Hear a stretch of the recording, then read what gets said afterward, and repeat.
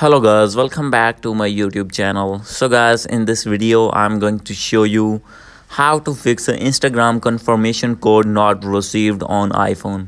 So guys, if you're using iPhone and want to get confirmation code on your Instagram to activate your account and facing the issue that confirmation code not received on your phone, so guys, easily you can fix this problem. So let's start without wasting any time. So guys, simply first of all you have to go back, and guys, after going to back you need to open your settings on your iPhone. And first of all you have to make sure that you have connected with strong internet connection. So guys, if not, simply you have to connect it. And guys, if you're using mobile data, you have to turn on your mobile data on your iPhone. And second method is you need to click on general, and guys, you need to check your VPN connection. Maybe you have connected any VPN, simply you need to disconnect that VPN if connected.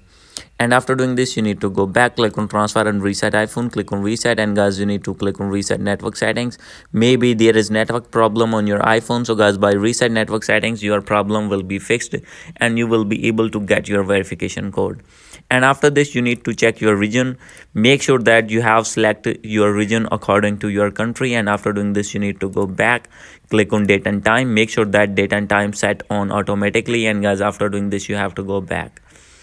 And guys, at last you have to click on iPhone storage, and after this you need to wait for a few seconds. And from here you need to open your Instagram app, and guys, after clicking on it you have to offload your app, and after doing offload you need to reinstall again. And guys, after this, when you have login again, check that you have entered correct phone number or email address to get verification code. And guys, after this you will be able to get that verification code on your Instagram.